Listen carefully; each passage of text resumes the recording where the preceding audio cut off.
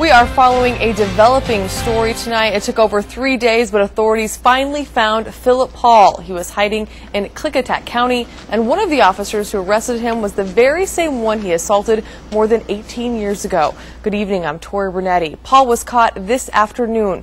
Paul escaped from the Spokane County Interstate Fair Thursday. He was on a field trip from Eastern State Hospital. Paul was caught near the town of Goldendale, just south of his hometown of Sunnyside. The Spokane County Sheriff's Office says Paul was apprehended by 3 of their deputies who had been looking for Paul in the area since dawn. It was a single tip that led authorities to Phillip Paul, 260 miles away from Spokane. Sheriff's investigators said they found Paul trying to catch a ride on the side of the road. KXY4's Colleen O'Brien reports on the string of events that led to his capture. It was at 4:05 this evening that sheriff's deputies were able to announce that the massive manhunt that made national headlines was over. It took 1 tip and 72 hours to take down Phillip Paul.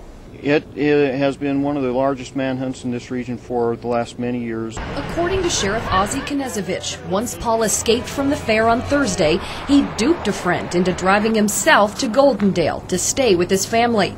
But when his friend learned that Paul was part of a nationwide manhunt, he quickly dropped him and called authorities. They found him on the side of the road, and when deputies approached him with a helicopter monitoring from the sky, Paul simply said, "I'm done." He knew that he had been located. He had been feeling the pressure of the presence of the helicopter all day long, and he surrendered without incident. When they found Paul, he had a red sleeping bag, a guitar, a backpack, and most disturbing, a rusty sickle.